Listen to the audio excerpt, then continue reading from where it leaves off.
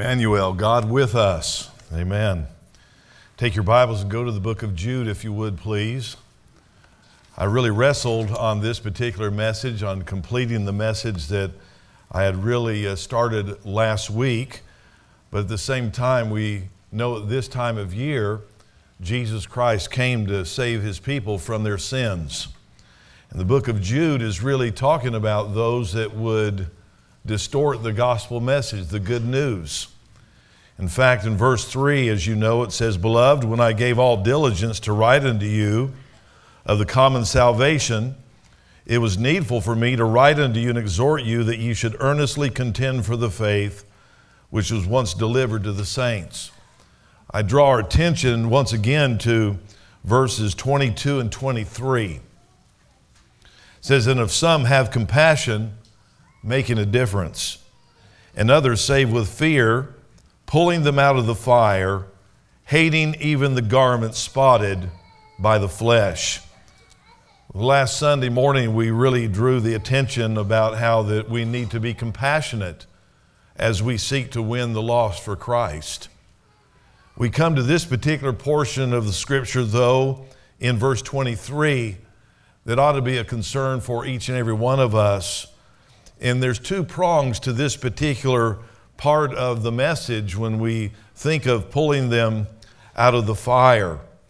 And the primary interpretation there, of course, is in regards to those who might be influenced by false teachers, that they would embrace a work salvation, a distorted view of the gospel of grace.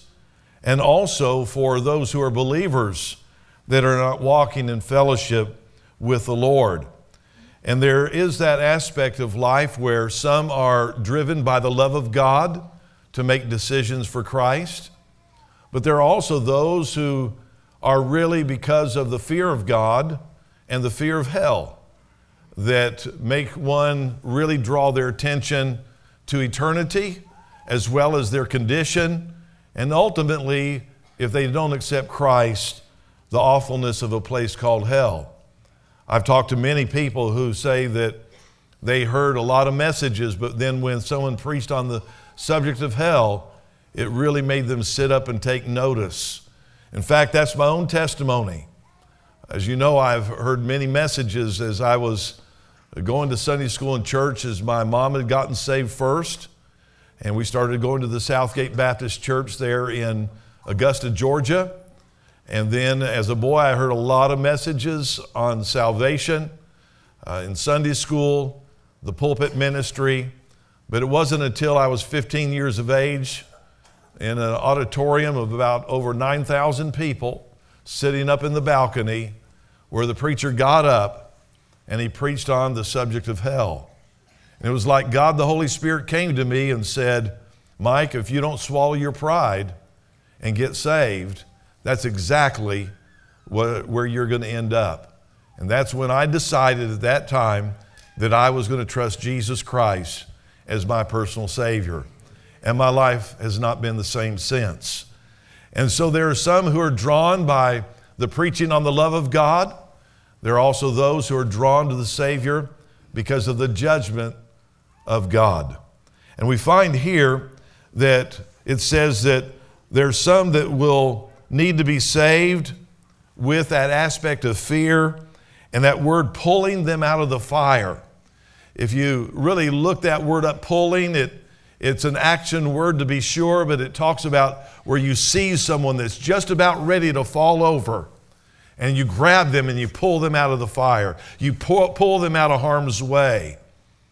And of course, we know that Jude is writing to Christians. He's writing to this early church saying, look, you need to be aware that there are false teachers out there preaching another gospel. Why are we doing what we're doing tonight with giving the cantata?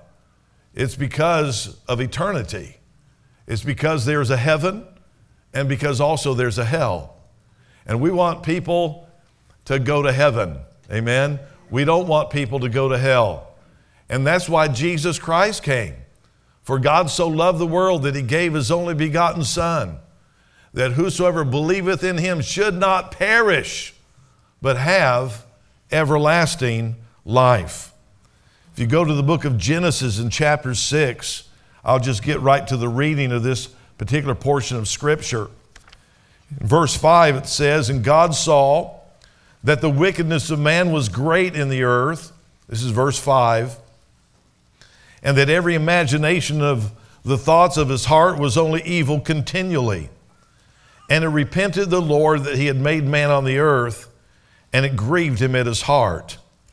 And the Lord said, I will destroy man whom I have created from the face of the earth, both man and beast, and the creeping thing, and the fowls of the air, for it repenteth me that I have made them.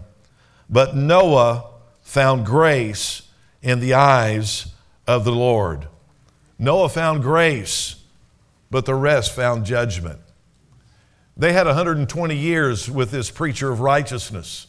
The Bible calls him in the New Testament, Noah was a preacher of righteousness. He preached about the coming Messiah. He preached about him coming and being a man and making that supreme sacrifice. And all the Old Testament sacrifices pointed, especially that lamb, pointed to the redemption of mankind in Jesus Christ. How that he was a lamb without spot, without blemish. Our Savior was perfect. And so he could meet the just demands of a holy and righteous God. Why? Why did Jesus leave the splendor of heaven? Why did he come and be born in a stable, laid in a feed trough? Why did he go through all that he went through? He did that because he does not want to see one single soul in hell. Because hell was made for the devil and his angels, never made for mankind. But man in his pride and his obstinacy says, I'm not going to listen to God. I'm not going to believe him. I want to go my own way. I want to do my own thing. I want to have my own heaven. And yet Jesus said, I am the way, the truth, and the life. No man cometh unto the Father but by me. If you take your Bibles and go to the book of Luke, we have probably one of the most graphic accounts of this subject on hell. In Luke chapter 16, in verse 19. Some people would like to relegate this to a parable. I believe this is an actual account. And I believe it says these words in verse 19 and following of Luke chapter 16. And I want us to read this and get the full import if we can. God help us. Why we do what we do. It's because there is a hell. And it doesn't matter who we are. It doesn't matter how close we are to someone. They must have that personal relationship with God. They must have that personal faith and trust in the Lord Jesus Christ as their only hope of eternal salvation. Believing in the death, burial, and resurrection of Jesus Christ. That's the gospel. That's the good news. And how distorted it is today. How distorted it is at this time of year.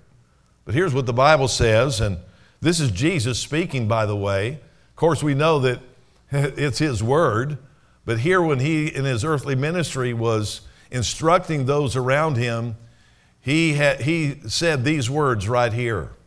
He said, there was a certain rich man which was clothed in purple and fine linen and fared sumptuously every day.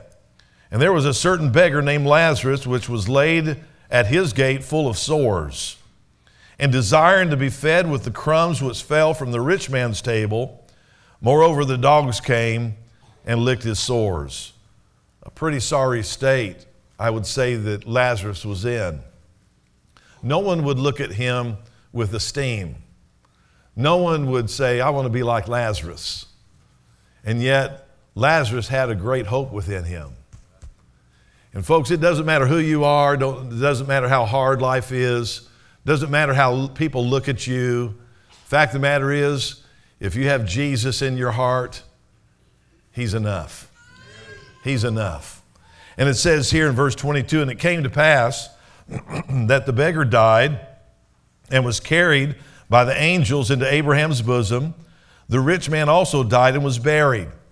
In Hebrews chapter 9 and verse 27, the scripture says, "It is appointed unto man once to die, and after this the judgment."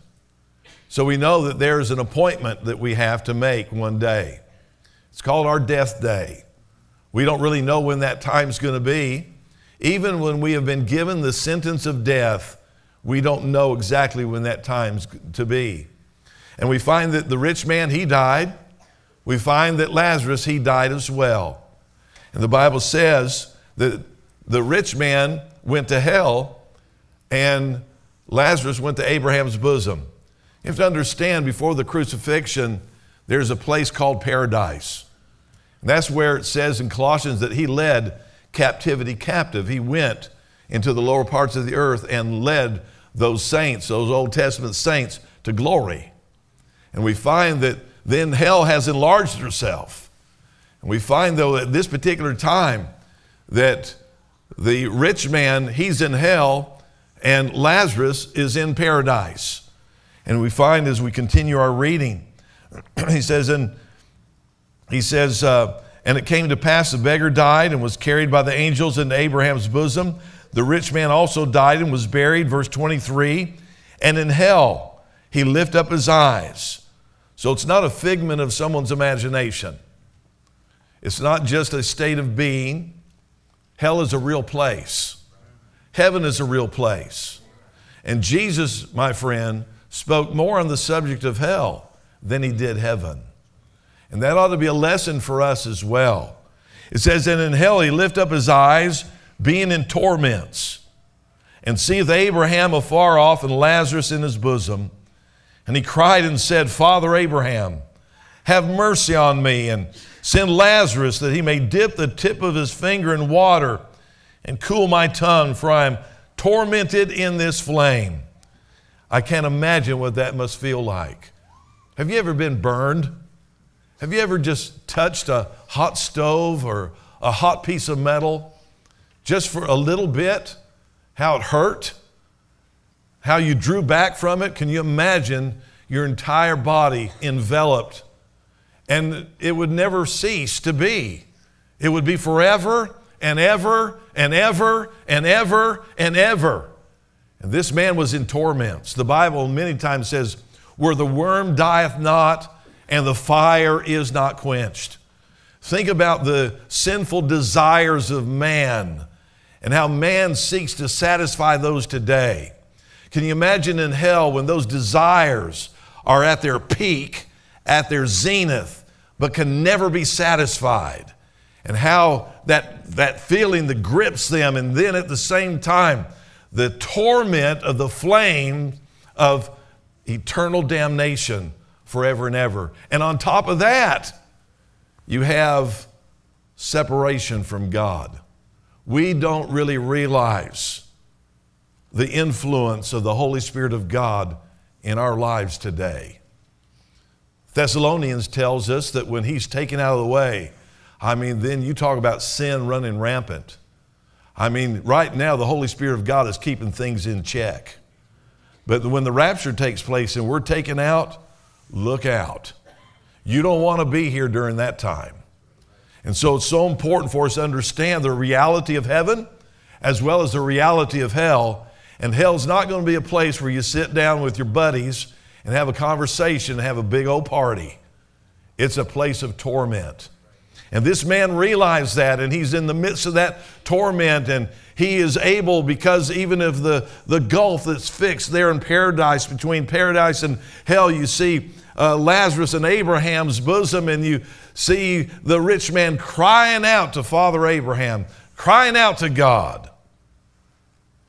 He says, can you send Lazarus just to give me a little bit of reprieve? Just a little drop of water, just the tip on the finger to cool my tongue, for I'm tormented in this flame. He goes on to say in verse 25, but Abraham said, Son, remember that thou in thy lifetime receivest thy good things, and likewise Lazarus evil things. But now he is comforted, and thou art tormented. That's why it says you can't serve two masters. And the world is trying to find fulfillment and satisfaction only in this life. Eat, drink, and be merry, for tomorrow we die. Let's just party down. Let's have us a great time. Lazarus, he suffered a lot in this life, but he's been enjoying the blessings of heaven since he died. And the rich man, for these 2,000 plus years, has been in torments in a place called hell. And God says he didn't come to destroy men's lives, but to save them. That's the whole purpose. That's why we preach. That's why we go out and spread the gospel message. That's why we have cantatas, because we want people to not go to hell, but to go to heaven, where they don't have to go and have that place of torment forever and ever and ever. Verse 26 says, and beside all this, between us and you, there's a great gulf fixed, so that they which would pass from hence to you cannot, neither can they pass to us that would come from thence. Notice they cannot. Many times the Bible says they would not, because it's a choice. But people are making a choice in this life. And once that choice is made and eternity dawns on them, it's too late. They cannot ever experience a reprieve. They cannot ever go to heaven once they've said no to the Savior and this life leaves them. Pretty serious. It says here in verse 27, then he said, I pray thee, therefore, Father, that thou wouldest send him to my father's house. He says, if I can't be delivered, please send Lazarus to my father's house. Look what he continues to say, for I have five brothers, that he may testify unto them, lest they also come into this place of torment. Abraham saith unto him, they have Moses and the prophets, let them hear them. What's he saying? He says, they've got the Word of God. They've got their Bibles. Now you begin to see a little bit of the importance of the Word of God. He says, send somebody. And God says, they have Moses, they have the prophets, they have the Old Testament. Moses, the writer of the Pentateuch, Genesis, Exodus, Leviticus, Numbers, and Deuteronomy, the prophets. It says they've got the Word of God. And it's the Word of God. The Old Testament even spoke of the Lord Jesus Christ. Genesis 3:15. Isaiah 53, Psalm 22, and on we can go. And so many of the accounts pointed to Jesus Christ. He says, let them hear them. That's why we preach. That's why we give out the gospel in song and in drama presentations, so that people would hear the Word of God. He says, and he said, nay, Father Abraham, but if one went unto them from the dead, they will repent. And he said unto them, if they hear not Moses and the prophets, neither will they be persuaded, though one rose from the dead. How many times have we said, boy, if I could just see a miracle, if I could just witness this, and God would just come down and say, no, that's not the answer. The answer is, listen to what God has said. Believe the Word of God. He's chosen to magnify His Word above His name. For whosoever shall call upon the name of the Lord shall be saved. But you've got to do it in this life. And that's the message that we have to give to a lost and dying world. And there's a lot of false teachers out there that, as I said earlier, they distort the gospel message. They take it out of focus. They muddy up the waters. They add to it. They take away from it. And we who know Jesus Christ as our personal Savior, we have that hope within us. We have that hope in our laps. The world needs this. The world needs the Word of God. And for some, we need to put our arms around them and say, God loves you. You need to be saved. And yes, for some, God may give us tears to course down our cheeks and give us a heart that beats compassionately for them. But then there are others who need to hear the message. Oh, you need to pay attention because judgment's coming. Judgment's coming. Your sin will condemn you to hell. You'll be eternally separated from God forever and ever and ever and ever. You need to pay attention. I don't want to see you in hell. I don't want you to experience the torment. I don't want to see you experience separation from God forever. I don't know that we know the full import of what Jesus was saying on the cross when he said, my God, why hast thou forsaken me? Can you imagine God turning his back to his only Son? Because he who knew no sin became sin for us. Jesus Christ died in your place and in my place. And we have that truth. We're saved. We don't have to worry about torment. We don't have to worry about the fires of hell. But not everyone has that hope. Not everyone has that knowledge. And just as someone gave us the gospel, we ought to be giving others the gospel as well. Look at our text. And of some have compassion, making a difference, and others saved with fear, pulling them out of the fire. We're living in the last days. It's on everybody's lips these days. We're living in the end times. And if you study Bible prophecy and it hasn't made you more conscious of your need to give out the gospel, something's wrong. And we have a lot of people that they know all the events of what's supposed to take place. They can dissect the book of Revelation. They can read into all the circumstances that are going on in the world, and yet it doesn't make a difference in seeking to win people for Christ. Something's wrong with that. And that's what Jude is saying here.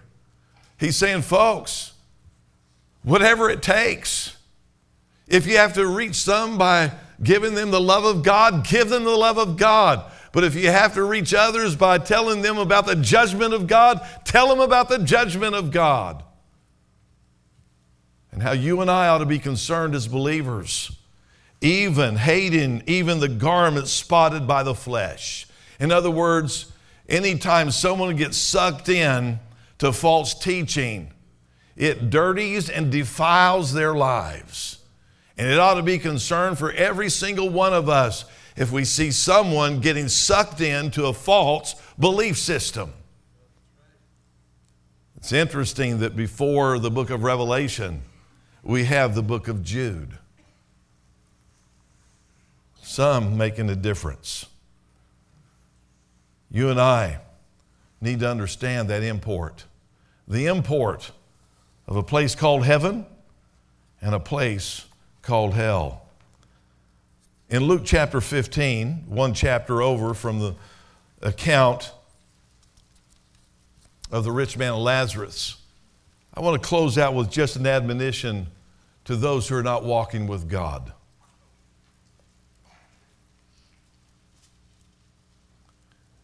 Jude is not scolding anybody in these 25 verses of Scripture. Several times in this book we see the word beloved. Beloved. Beloved. God gives us a warning because He loves us. And of course, this particular passage in Luke chapter 15 doesn't mean that you, as an unsaved person, as a saved person. It doesn't mean that as a saved person that you're going to have to be worried about a place called hell. But the Bible says in Hebrews chapter 12 that whom the Lord loves, he chastens. If you're a child of God not walking with God, you will be chastened. That's one of the assurances that you're a believer, is that when you do wrong, you get chastened. If you can do wrong and get away with it time and time again, and you can go your own way, do your own thing, you're not saved. You need to get saved. Oh, who are you to say that to me? The Word of God says that. You see, in God's economy, the great white throne judgment mentioned in Revelation chapter 20, verses 11 to 15, that is the judgment of the unsaved. The believer faces another judgment, and that is what we referred to in 2 Corinthians chapter 5. That is the judgment called the judgment seat of Christ. That's a judgment for reward. So there's two judgments. For the unsaved, the great white throne that will actually condemn someone to a place called hell because of their rejection of Jesus Christ. But as a saved person, you're saved. You're on your way to heaven.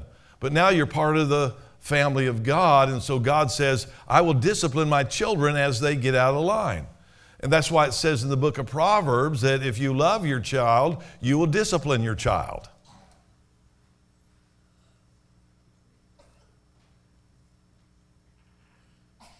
Think about that, believer.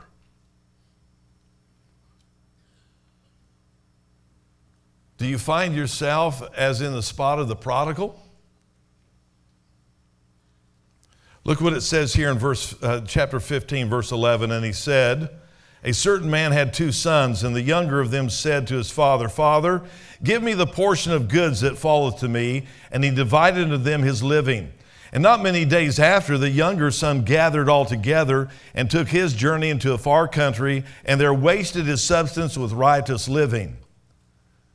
And when he had spent all, there arose a mighty famine in that land, and he began to be in want. And he went and joined himself to a citizen of that country, and he sent him into his fields to feed swine. That's why, when you talk to people who go off and do their own thing and walk away from God and they backslide, at first when they say, oh, it's just great, I'm having a great time, this is fantastic, never been better, that kind of stuff. And that's exactly what happened here. The guy had a pocket full of money, and he went out and he had all kinds of friends. He partied down. He was just riotous living. Just eat, drink, and be merry all the time. He was living life to the fullest. And notice it says, though, that there came an end to it all. And dear Christian, they're coming into it. I don't know when it will be. The Bible doesn't tell us. For some, he lets it go for quite a while. That's the grace of God, giving you an opportunity to get right and to repent. Others, he says, I think I'll just take you on to glory. But he works with us. It's called grace. He says here, and he went and joined himself to a citizen of that country, and he sent him into his fields to feed swine, which would be the ultimate of insults for the Jew. And he says, and he would fain have filled his belly with the husk that the swine did eat, and no man gave unto him. And when he came to himself, he said, how many hired servants of my father's have bread enough and to spare, and I perish with hunger? I will arise and go to my father, and will say to him, Father, I have sinned against heaven and before thee, and am no more worthy to be called thy son. Make me as one of thy hired servants. And in one sense, you see him getting right with God right here. And then it says, and he arose and came to his father. But when he was yet a great way off, his father saw him and had compassion and ran and fell on his neck and kissed him. Now notice his love was constant, his love was sure. God's love for you, dear Christian, outside the will of God for your life. He loves you. He hasn't stopped loving you because you've walked away from him, because you've gone on to sin. He loves you all the more.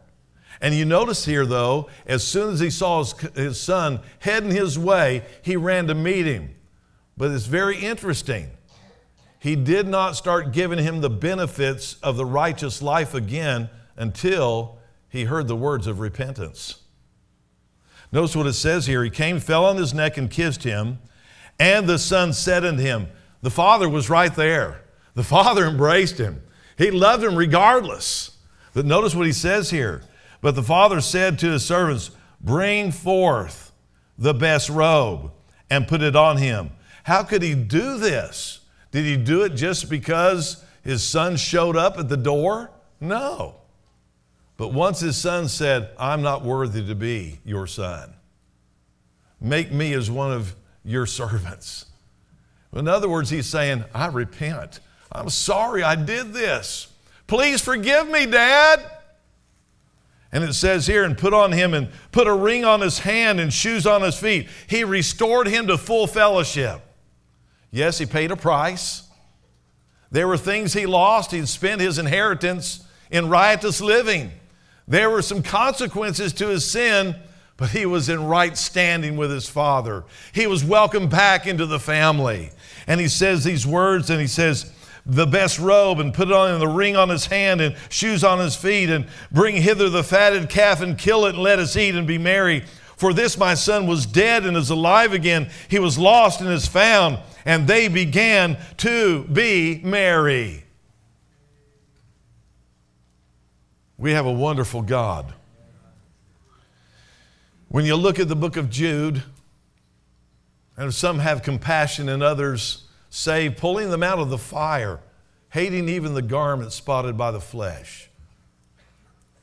You see here that we need to be those who earnestly contend for the faith, who stand upon the truth of the Word of God, sending out the gospel message, keeping it pure and plain, and also helping those brothers and sisters in Christ that mess up, that sin,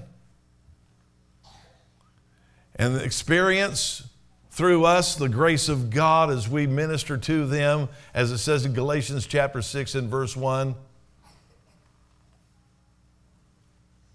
Brethren, if a man be overtaken in a fault, ye which are spiritual, restore such a one in the spirit of meekness, considering thyself, lest thou also be tempted. What an opportunity we have in these end times to give out that glorious message, to help those who are lost come to the Savior. That's what we're praying for tonight. That's why all the work back behind the scenes. I mean, those working the drama have been working at this for weeks. I think they were here yesterday at 2 in the afternoon. The choir spending months. Why? Maybe one soul. Amen. For the glory of God, so that they don't come to that awful place of torment. And who knows what saint may walk through the doors, sit down in these chairs, and hear good gospel singing, lifting up the Savior, and say, you know, my heart burns. I want to be back in fellowship with my Father. I want to come back to my Father. And just maybe some wayward soul will be brought back into sweet fellowship with the Father. And we have a part in that. Let's all stand with our heads bowed and our eyes closed, please.